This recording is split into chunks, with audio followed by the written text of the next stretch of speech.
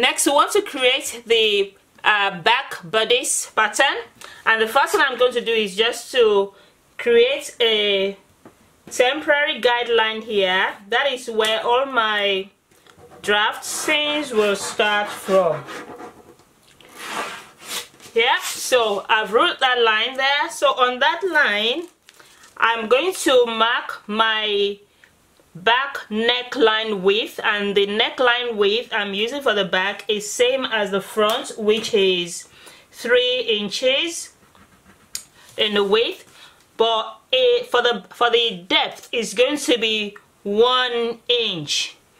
For the depth is going to be 1 inch. It's actually standard measurement, but also if you look at my measurement here, the measurement of my nape to waist in the front is 14 and the nape to waist at the back is 15. So the difference is just 1 inch. So that is why I'm marking out 1 inch there. So I'm going to connect the 2 points with my French curve. Depending on how low you want to make the back, of course, when you are creating your style line, your design, you can design the bodice in any way you want it, but this is just the basic bodice block, and then you can transfer design, style it the way you want it when you are creating your styles. Okay, so the next thing we want to do is to find our shoulder line. Shoulder line, half of my shoulder line is 8 inches. 8 inches. Just like the front, you take it down by 1 inch, okay, and then connect that point to your neckline, okay. Rule a straight line up to the neck point. And the next thing you want to do is to find the length of the arm side again from the end of your shoulder line at the back, and that is 8.5 inches. And then you draw a straight line across to the center back. That would be our chest line. And then what you want to do is to the same 8 inches you measured here, measure the same on your chest line and rule a straight line across to meet the shoulder line.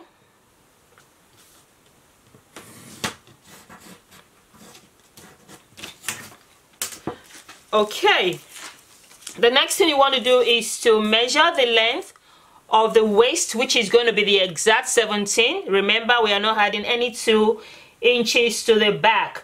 We only needed to add that to the front because of the bust dart. So it's 17 inches here for the waist measurement, and then we have 25 inches for the hip measurement. Again, you remember you're not adding any 2 inches there. So I'm going to rule lines across for the waistline.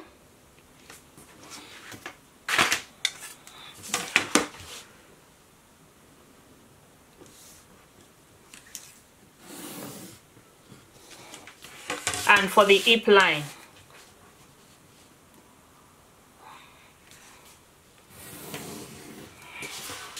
So the next thing we want to do is to create the waist dart. To do that, on the chest line, mark out the bust span, half of the bust span, which is 4 inches. Do the same on the waistline, 4 inches. Do the same on the hip line, 4 inches. And then on the chest line, you want to bring it down by 1 inch. This is optional. You can actually take it all the way to the bust line, but I like to start 1 inch down and rule a straight line all the way down to the hip line on the bust span.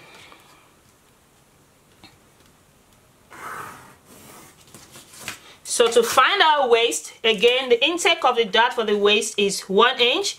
So you mark half an inch on both sides of the dart. And on the hip, again, raise it up by 2 inches away from the hip line to give room for the back butt, and then connect all the line together to form the waist dart for the back.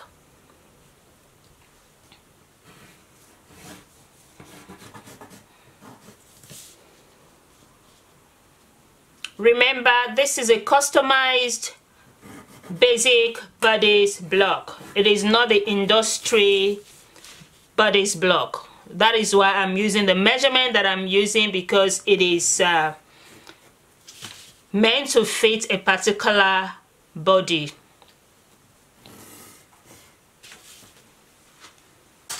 So once you've done that, I have taken in 1 inch here for the dart intake on the waist.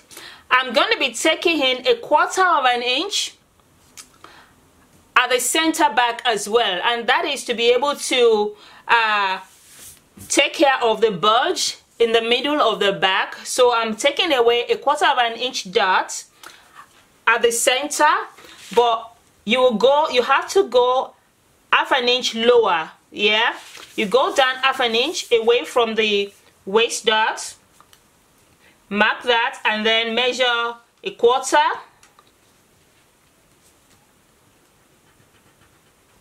and then you connect this to the bust line and to the hip line to create our dart for the center back. Okay, as you can see, you connect that straight to the bust line and to the hip line at the center back. So that is going to eliminate the bulge at the center back. So the next thing we want to do is to create our armhole for the back. Again, just like you did in the front, you want to find the mid part of the back armhole. So the mid back, you fold the tape measure into half to find the mid back.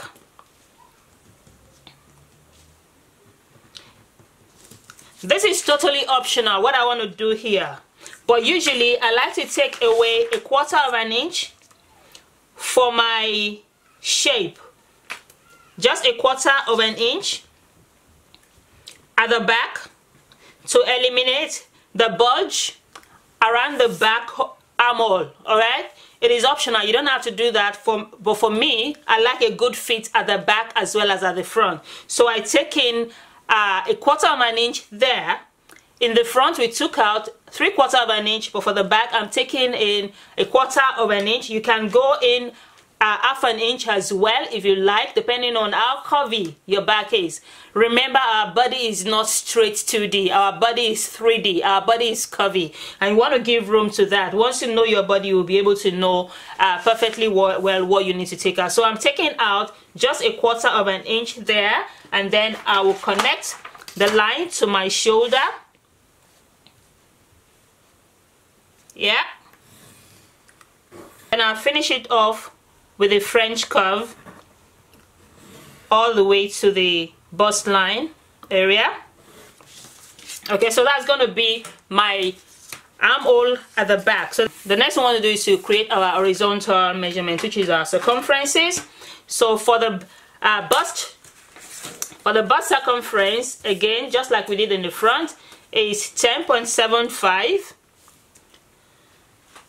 That is 1/4 of my bust circumference plus 1/4 inch. 10.75, just right there. My waist circumference, starting from the dot intake here, from the dot there, okay? So 1/4 of my waist plus 1 inch dot intake that we have for the waist plus 1/4 inch. So that will give me 9.75, and I'm starting the measurement from that dot that I've taken out at the center back. So that is 9.75 of an inch, which is just right there, and the hip is 10.75. 10.75. So I'll connect the lines together. The back is pretty straightforward because there is no bust darts at the back.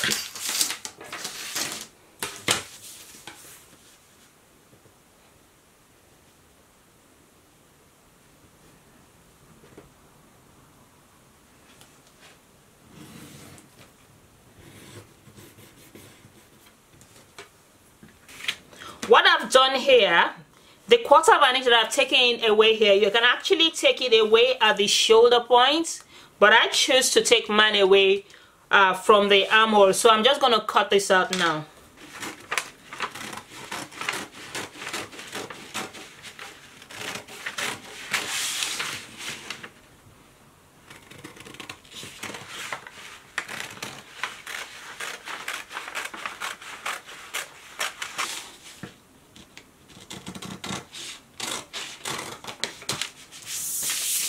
And that is our bodice. That is the front and that is the back.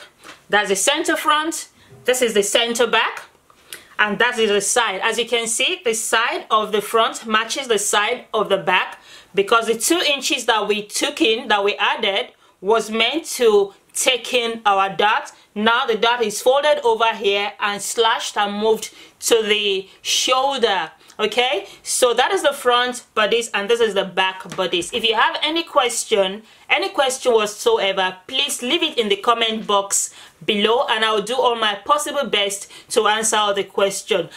I really appreciate that you have joined in today to view this video. Please give us a thumbs up, please like it, please subscribe, please share, and I really appreciate you. Thank you very much and God bless.